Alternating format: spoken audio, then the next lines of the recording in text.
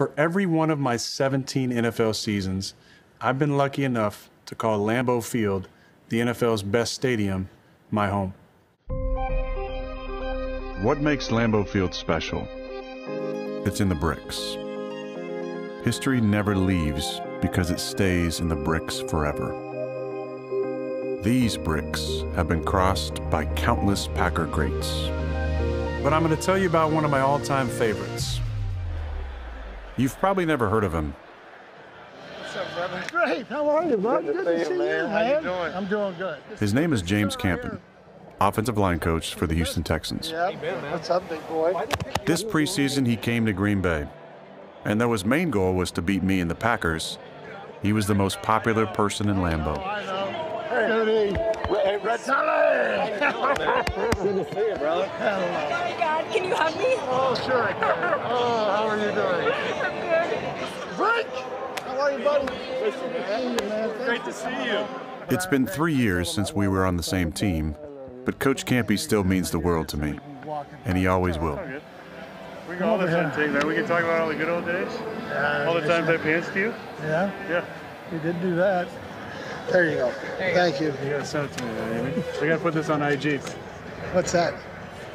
Instagram, man. God, I missed you.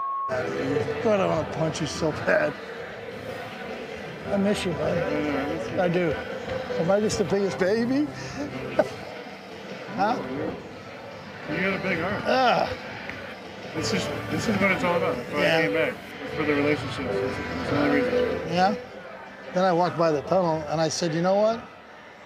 And I don't want to be disrespectful anyway, because Texans, you know what I mean?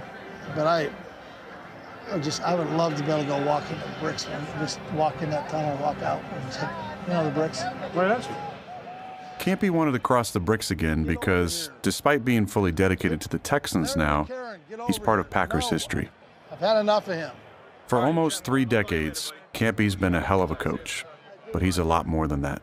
How are you, buddy? It's so good to see you. That's really good to see you. He played center for the Saints, then the Packers. Long before I met Campe, another Packers quarterback already raised hell with him. I know he's a coach now, and that's how most people remember him. But he was a typical lineman. No couth. Didn't hold his tongue. Obnoxious. Smart. Crafty. Obnoxious. You all right, man? Yeah. Shirt ain't shoulder, is it? No, that's all right. Need you, little. Let's go, baby. Let's go. Any other stories about Campe the world needs to know? None that I could tell.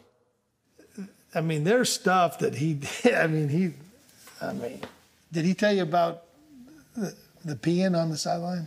Did he tell you about the ice tubs? And did he tell you about the time when he thought it was so funny to, with the snowplow? And did he tell you about the party at his house too? Oh, he didn't. He had probably 20 leeches on his body already. Well, we took a snowplow and had a cat key, and we buried his frickin' truck. I said, hey, Brett, he's in the porta potty. He goes, let's do it. And so we kept rocking the porta potty until it fell over and the purple stuff went. That was horrible. I mean, but that was his idea. So I'm going on record of that. Slapping guys on the ass. Just a random guy, you walk by him, just knock the living piss out of him on his ass. And it stings like, so you imagine a big guy hitting you. I did it or he did? Well, who? Let's go. Oh, no, it's him. There's no question. The wax, bull crap, that's him. And it hurt like hell. He got me at the Hall of Fame when he got inducted. What? Right, man. Hey, look, he's still smacking people on the ass, man. Butt slap. There's the butt slap. He's still. He had such big hands. I mean, he would leave a print on you for a day and a half. Campe was used to Favre's hands on his ass. In fact, he was the center for the Gunslingers' first ever action in Green Bay. And here's second-year quarterback Brett Favre out of Southern Mississippi. They are hopeful he can succeed in the NFL. I get in the huddle in Green Bay and I say, all right, guys, we're going to take this ball down and score. A young, energetic young kid. And I think it was James. Shut the up. Call the play. Let's go. And I was like, okay, this is going to be a little bit different than I thought. I'd be lying to say Campen was no nonsense, but he was tough as nails. Like the time he had a piece of his collarbone sawed off. Before surgery, he kept saying 6 weeks, 6 weeks. It's going to be 4 to 6 weeks. I said, no, I'm making opening day. I said, so here's what you're going to, how big is this bone going to be? It was about this big, like that. And he said, I want you to drill a hole in it. And I said, I want you to put it on a piece of rope or a shoestring. He goes, what for? I said, I'm wearing it because I'm going to make opening day. Oh, this is Dr. McKenzie. He's got to saw the bone off. Here's my man. And I made opening day. And so on opening day, I cut the shoestring and we went out for pregame, and I just threw it out there at Lambeau Field. And so it got ground up in the dirt somewhere there, I guess. I threw the bone out there about the 20-yard line. He played when two sports stars were in style, and Campen dreamed of being a pro wrestler. One of their offensive linemen runs downfield and punches into the pile. James Campen. It looked like the WWF at the 2-yard line. Now, if we watch this, here comes big James Campen to center. You think you got him stopped right here, right? No, watch Campen. 63 comes in, boom! He just knocks the thing into the end zone. You talk about Campen. You know who his favorite athlete is? The Undertaker. That's his favorite athlete, The Undertaker. Now, it's going to scare me if I know who The Undertaker is. Well, he's in the WWF. That's what I thought. Campen and I have always talked about beating each other's asses, so we have this bet now. When he's 70 and I'm 50, we have a wrestling match. Winner gets paid charity of our choice. It's a jelly, like they're gonna lube up, they're gonna fight. I can't wait. I'm going to pin him in less than a minute. And he knows it. I don't think he's gonna be able to last more than 10 or 15 seconds, so I'll just kind of run circles around him for a little bit and then do a little judo trip and pin him, and then ball game. When his playing career ended, thankfully, he didn't go into wrestling and instead became a coach. Let me know if you see anything out there. In 2004, he became an assistant in Green Bay, where his old quarterback was, well, still the quarterback. You good with that? Yeah. It's kind of weird, but it's kind of cool. You know, I could say things to James and get away with it where other guys couldn't. Hey, good job. Way to overcome your coaching. I had to take the more mature role, I guess, even though he was 90 years old, at the end there. But he was one of those that, like, if you were in a bad mood, he was going to bring you out of it. You know I love you. All right, babe? Oh, yeah. All right. But he's got that likability, but also can chew your ass. Block your man! Period! Get that thing out of my face!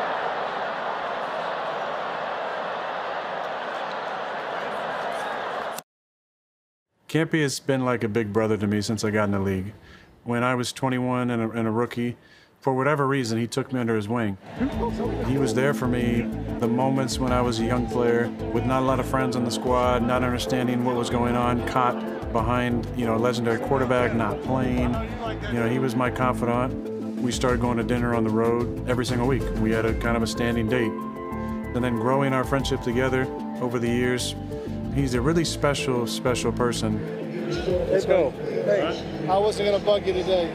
I tell you what, you're my favorite player I've ever played with. And you know what? I'm emotional right now. You guys go kick their ass, all right? Have fun today, all right? Have fun. James has the biggest heart that I know. He's such a special human. He cares about people so much. Every road game, he takes $1,000 on the Miracle Mile that he does and walks the streets and gives out money to homeless people. He's done this for years and years and years. That's the kind of guy he is. And that's why it doesn't matter who he's talking about. He can't help but getting teared up from time to time. Great friends with Ted.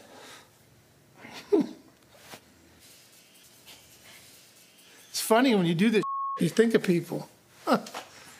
Ted Thompson and Jack Bessicon, who's a guy down there, a wonderful guy, was at my granny's, with Coach Jerry Sullivan, and really one of the main reasons why I'm sitting here. I love the guy. I'm sorry. Here we go. That's all right. Yeah. Exactly. James Campen spent 15 years coaching in Green Bay. In the Packers' storied history, no assistant coach has spent more consecutive years with the team.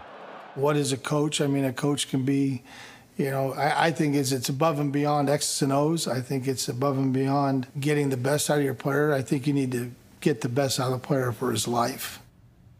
As a coach, I could give a flying sorry, okay. Getting ready for camp here. I'd give a flying crap if you're drafted in the first round or you're a free agent that just walked on 2 days before camp. I mean, I was a 4th rounder, day 3 guy, not really on anyone's radar. I mean, most people were talking about me playing guard or even center in the NFL. I wouldn't be where I am today, not only on the field but off field, if it weren't for Coach Campe. He realizes after a couple of days or however long he's been with you, what you excel at, and he tries to maximize that. There you go, Justin. There you go. There you go. I mean, Justin McCray's played tackle, he's played guard, he's even played center. That development and that utility is not only a testament to Justin McCray, but it's also a testament to James Campen. Justin. Just taking it step by step. It was more like center next. Center. My dad trying to teach me how to play offensive line. Just like a normal. Shots. Teaching versatility proved vital in 2010. We suffered numerous injuries and the offensive line was shuffled around. We wouldn't have had the success that we had without that approach. He was outstanding at it, the developing of the younger players, and you know, the extra time that he would put into these players, both personally and professionally. But it was endless. Keep doing it. Damn right, son. That's a great job. But we still made it to the Super Bowl. Guys, we can control what we can control. You gotta rally the rest of this offense. Yeah, baby. You gotta rally these because we're gonna win this damn thing because we're gonna be the leaders of this thing. With Campe pulling the strings up front, we brought a Lombardi Trophy home to Titletown. The Green Bay Packers have earned their 4th Super Bowl championship. After being entrenched in Green Bay for so long, he moved on to coach in multiple places. Congratulations, brothers. You are warrior. I'd love to flock for your ass. Proud of you, bro. Yes, sir. Blow it up, blow it up. There you go. At every stop, Campe's been fiercely dedicated, and that's certainly the case in Houston. Nice job. Good finish. Good finish. Effort wins every time. This year, Coach Campe returned to Lambeau Field for the first time since leaving the Packers. Lambeau Field, it's just a very special place. It's in the bricks. It's going to be different. I get to go back there. I'd be lying if it wasn't, you know. Yeah, be tough. I love it. I love the people. That organization was tremendous to me, 20 years. You know what I did? I walked out here and I went to the left, and then the Texas security guy, I don't even know him. Hey, Coach, you got to go this way. Hey, I was walking right over here. Oh, yeah? The wrestling match, you got 12 and a half years to prepare. You can tell that I've obviously been working. Hey, did you do your Miracle Mile last night? I did. I sure did. I did. I would love to be able to go walk in the bricks and just walk in that tunnel, walk out, and just hit, you know, the bricks. Why not? Let's just go walk in together. Yeah, but I don't want this. Just come with me. Who are you offending? You gave your life to this place. You worked forever for this place. Yeah, well, see, that's kind of like... You played for this place. He's scared to walk in the tunnel. That'd be disrespectful, don't you think, to the Texans if I did that? I wouldn't think so. No. Should I run here and do it?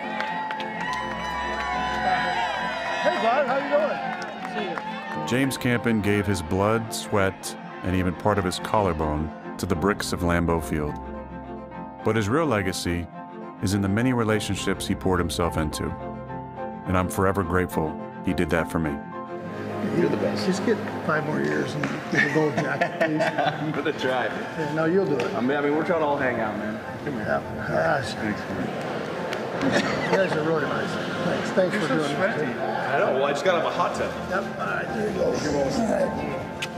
I get to go one more time. That's it. That's all I want to do. Thanks. Good meeting you. Oh, get up. I love you, buddy. All right, buddy. You're nice. Love you.